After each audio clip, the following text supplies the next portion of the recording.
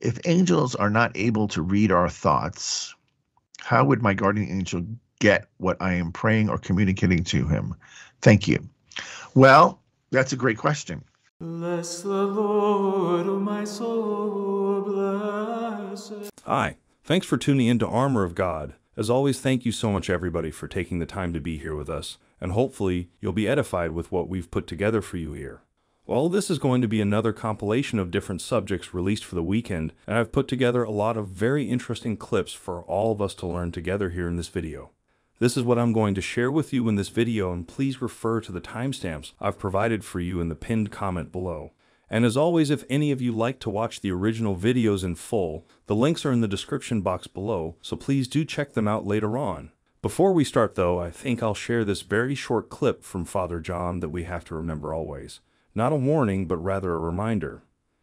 The devil knows he's got a lifetime to slowly take us piece at a time. This little temptation, this little activity, don't go to church, and slowly, over a lifetime, he plays the long game. Anyway, recently I've been sharing a lot of stuff about our guardian angels, and I'll be sharing one more with all of you here in this video. It's actually a clip from Father Daniel Reehil's most recent radio session on Radio Maria. There are a lot of very interesting questions asked throughout the show on Friday, but I'll only be sharing a couple here. The question that Father Reehil received was the clip that I shared at the start of this video. How would my guardian angel get what I am praying or communicating to him if angels are not able to read our thoughts? If angels are not able to read our thoughts, how would my guardian angel get what I am praying or communicating to him? Thank you. Well, that's a great question. Angels, and saints for that matter, they don't have access to your thoughts unless you're addressing them, even if it's just in your mind. So if you're praying the rosary and you're saying, Hail Mary, full of grace, you're speaking to Our Lady, she will be able to know that you're praying that rosary, and she can hear your prayer requests. If you are speaking to your guardian angel, or for that matter, St. Anthony, you're looking for a parking spot. Please, St. Anthony, I can't find a spot. Can you help me find a parking spot? Even something silly like that, it opens the pipeline directly to that saint, so they can hear what your prayer is. But if you're just, in general thinking, daydreaming, no, they're not just watching your daydreaming thoughts and listening to your thoughts. No. Similarly, demons, they listen when you speak to them if you address them, and they're always looking to try to dialogue with you because that's how they trick you. So do not pretend even to talk to demons or do any of the silly games that are out there to kind of invoke a demon. Don't do it, because whether you're kidding or not, they take it seriously and they will show up, and that will not be a good thing.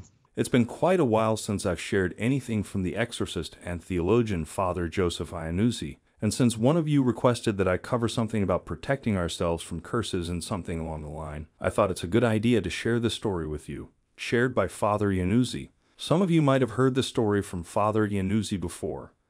I remember when I was at Circus Maximus in Rome around between 2008 and 12, every full moon, two of which occurred around Halloween, they would go into the Circus Maximus, people, Wiccans, and they would bang the drum, do a dance, and go into a trance and invoke demons. I could hear it in Italian because I speak Italian.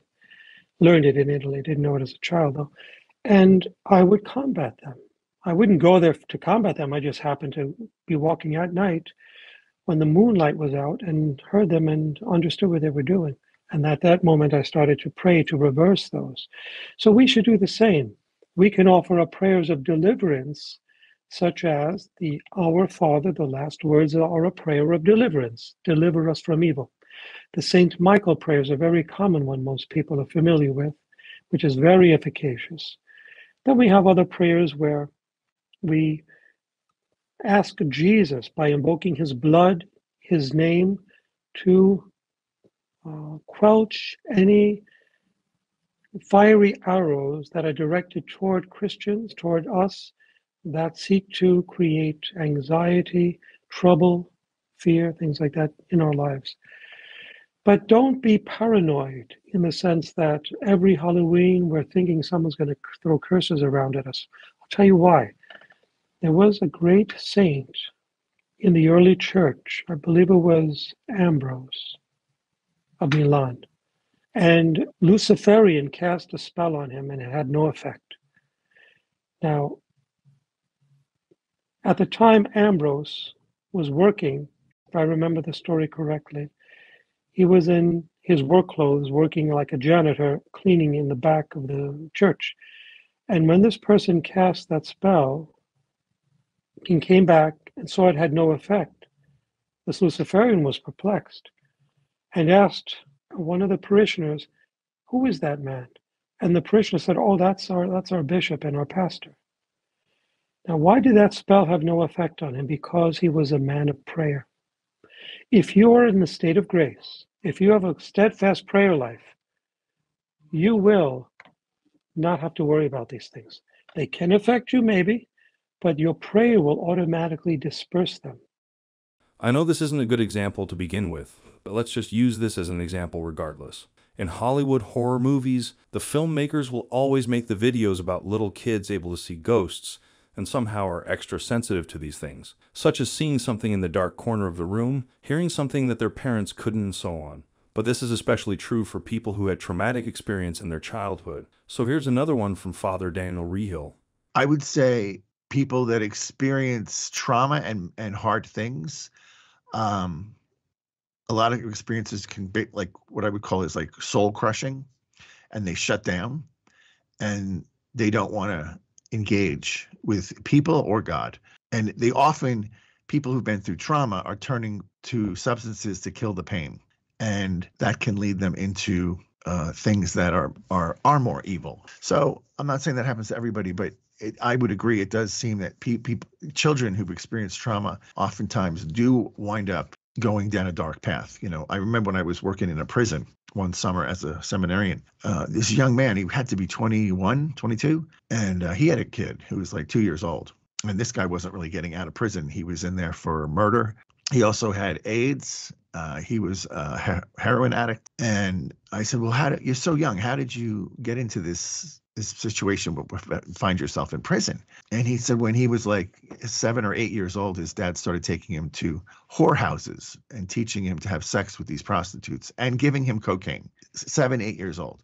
That kid had no hope because his mother's out of the picture. The dad is a drug addict and leading a life of debauchery with prostitutes, and introduces a child into that world. So that kid, you really had no chance of getting out of it, you know, and I don't think God will ever blame that guy for getting into that life because it wasn't his fault. Maybe for what he did as an adult, he'll have to answer for, but he was looking for God, you know, and for that one summer, I got to work with him quite a bit. We got some good healing for his heart, and he experienced Jesus in a profound way, and he knew he was going to die. So he started writing. I suggested to him, you know, your son's going to grow up hating you the way you hate your father if you don't change something soon. So I would write a letter to your kid every week about big moments in life. This is, open this, you know, on your 10th birthday, open this on your first day of school, open this, you know, when you get married. All these big life days, you should write letters to your kid because you're going to be dead. And so he did it, and he wrote, you know, lots of probably about 50 of these letters, and sent them off to the caretaker of his child. And you know, that's the best he could do. As the kid grows up, hopefully he'll receive those letters, and hopefully dad makes it to heaven. You know, that's what I was praying for him. For me personally, I love listening to Father John as he gives advice about spiritual warfare, and I must say it's truly disappointing that some commented and mocked his voice for not being manly instead of focusing on the message that he shared. Anyway, here's another one from Father John, which is again a very good reminder for us all. I had a guy call me one time. It's 9 o'clock at night. He was in emergency room. He was convinced his wife was possessed. I'd hate to think how many husbands think that and how many wives think that about the other guy. Okay? But they're just nuts. No, they must be possessed. And so he says, she's possessed. I'm going to bring her to you right now. I said, no, you're not. I go, it's 9 o'clock at night. You're 3 hours away. I'm not waiting for you at midnight. And so I say to him very directly, so you need to go back to church with your wife. We're not Catholic. I didn't say you had to go to a Catholic church. You need to reconnect yourself to God. Because you're in the middle of a spiritual warfare and you've walked away from God. You don't go. It's like, if there's this huge ring, with a heavyweight fighter or, whatever, and you get told you have to climb in the ring and fight this guy. They say, well, the first punch, I'll be out. It'll be less than a minute. Well, yeah. If you get into the spiritual ring with Satan without your guardian angel, without a life of grace, without God, how long is it going to take the devil to just whip your butt? And so what? We walk away from God if we're not careful. And guess whose arms is more than willing to say, come to me. Oh, go ahead, commit sin. Go ahead, do these things. Slowly we'll slice that salami. And then people wake up one day and say, how did I get here? Because I have slowly gotten deeper and deeper into evil. And I did not see it happen so slowly. A few months ago, I shared something from Father Chad Ripperger about the demons knowing their time coming to an end. And recently he did an interview commenting on the rise of the demonic in the world and what we must do to survive it. It's an hour-long interview, so if you have the time, please do check it out later. Based on there's a general principle that how much demons influence in our life is directly proportionate to our sin and the kinds of sins that we actually do. Now, obviously, I've mentioned before that no demon can do anything without God permitting it, and so he's on a leash. But on the other hand, God lets them afflict us when we become sinful, precisely to chasten us, that is to get us, hey, you got to get your act together, right? And I think that's one of the reasons why Our Lady did appear actually there in Akita again, is to indicate you've got to start, doing penance for this, because otherwise is what's going to happen. And it's actually at Akita where she said, if man isn't careful, the chastisement will come from his own hands, which means that God could allow the demons to actually drive the human agents in the world in order to cause the kinds of damage and the things that we're going to do. So what's going to happen is God is going to give a little bit more of the leash to the demons, and they're just going to cause. They're going to be more influential than they are. They're going to be acting upon the various leaders in the world and causing these things, as you mentioned. So we're going to see more tyrannical behavior, as you said. You're going to basically, culture will begin to melt down because demons will simply have more influence because of our sin. What we see in the world means there's a precursor in some way in the church. So I think we're basically seeing that things are starting to melt down even more geopolitically, societally, even in just basic people's lives. You're seeing that more and more happen precisely because of the types of sin and the sins that we're actually committing. So when I just see how bad the world is getting, for me, that's just an indicator, okay, that means the demons have more influence. It also means that they know their time is now, so they've got to get it done as quickly as they possibly can, which we've mentioned before on here, that their time is short. And so, because God, once it starts to get to this point, he'll let us suffer this, but at a certain point, then he pulls the plug on the whole situation, and then he puts an end to the diabolic influence. But it's primarily there to chasten us as human beings, to make sure we get our act together. So I do think that the diabolic is gaining more and more power because things are becoming more and more evil. There's also, so there's that particular principle. There's also, I think, the fact that a lot of this stuff was hidden. I mean, the word occult means hidden. And I think a lot of this stuff was going on. You see a lot of these things that were actually the things were being prepared behind the scenes. And now it's not so occult anymore. Things are kind of getting out in the open.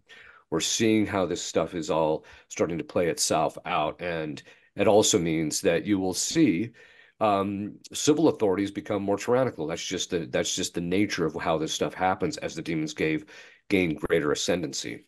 And in relation, but not directly connected to what Father Ripperger just shared with us there, I'd like to share this from Father Iannuzzi. Sometimes we might be confused why certain things are happening to us, and why isn't God doing anything about it? For example, why would God allow someone's child to die? Why would God not do anything to prevent the death of someone who's so pure and innocent? This will be a good reflection for us all, I hope. So God knows when to intervene. He's waiting for that quota of martyrs to be filled. When that quota is complete, then he will intervene. So yes, we may implore God to intervene while acknowledging, not my will, but your will be done. Like Jesus in the Garden of Gethsemane. Jesus implored for this chalice to be removed, but he said, yet not my will, but yours be done. It's not easy. It's easy for me to sit here and say this, especially when it's a personal issue. But this is the will of God. He is in charge. And sometimes people look for consolation like, well, how do we manage in this great confusion when we are confused as well? God's not intervening. Consider Padre Pio's reply. He said to a person it wasn't in the confessional, because if it was, it would be violating the confessional, right? So he said to this person in spiritual counseling that didn't understand why God allowed his wife to die, his daughter to die. He was really devastated. He said, you are like a child at the foot of the master listening to him, and he is teaching you. When you look up at the master, you see that he is weaving on a canvas a beautiful tapestry. But you're looking from beneath the canvas and you see this yarn and strings hanging down. It makes no sense. It's all confusion. And you say to him, what are you doing? You've been spending days sitting there and all I see is strings hanging from the bottom of this canvas. Then he turns it around and he says, now I understand. So God is performing a beautiful musical score. He's comprising this beautiful story of salvation, and he is creating a great masterpiece, but we don't see it yet. We're seeing just the confusion, the birth pangs, the suffering, until he shows us the full picture. Then we understand everything. But he does not want us to understand everything now. This is part of our journey of faith. And again, another one from Father Iannuzzi. As we go out into the world every day, we come across all kind of people, and sometimes there will be those who might hurt us deeply, and it's tempting to wish hell upon them out of anger and frustration. Recently, I've shared a video about what Father Ripperger is doing for Donald Trump, helping him out with the curses that people are sending to him. And as this year is the election year, there are a lot of people who commented on the video with such hate, even though the video isn't meant to be about politics, and I'm not planning to tell you who to vote or which party to support. And that's why I decided to share what Father Iannuzzi said here with all of you. Hopefully you'll find this helpful. We should never will any harm upon anyone. Jesus tells us to love those who hate you. Bless your persecutors, like he did with his executioners, and saying, forgive them, for they do not know what they do. The reason is that we do not, I think, reflect sufficiently on hell enough. That this is one of the reasons why we may want to see our enemies just destroyed. Do you know what hell is? Have you been there? Have you read the writings of Faustina on how horrible and despairing and eternal that place is? If you knew and meditated on hell at length, you wouldn't want anyone to go there, not even your worst enemy. Neither does God, because of its extreme and intense evil and hatred that is without any hope. With that in mind, no one should pray that the chastisement comes and kills our evildoers and sends them to hell. That's not what we want. If we do that, we don't know what hell is like. We're not meditating sufficiently on the reality of hell. You know what really remains when, in the end, after we die, we are judged? The only thing that remains is love. This is the only thing we will be judged by. Love those who persecute you, Jesus says. You would rather have them convert, be saved, even if that means a long purgatory, because they will then become great saints. Lately, I've been listening to Father Nick Monco from St. Benedict Institute, and for me personally, I've learned a lot as he explains the basics of spiritual warfare. Now, he's not an exorcist, and he's the youngest of all the priests on this video, but please listen to this. This is a clip of him explaining the basics of spiritual warfare, And in this clip, it's him talking about the two spheres of spiritual combat. I hope The you'll first find this sort of helpful. theater of combat is just in ourselves. If Satan did not exist, if there were no demons or anything like that, we would still be feeling interior conflict and we'd still be struggling. So that's the first point to note. The second sphere of combat, which is in a sense also takes place in the soul, but is against exterior forces and really the devil and his angels. And this is tied, I think, to the fourth effect of concupiscence, which is death. The devil has a lot of influence on us in large part because we fear death. If you've ever seen the movie Moonstruck with Nicolas Cage and Cher, it's a delightful movie in a lot of ways, some very strong Catholic elements. But one of the questions that keeps coming up in the movie is, why do older men chase younger women? And the answer they come up with is, because they fear death.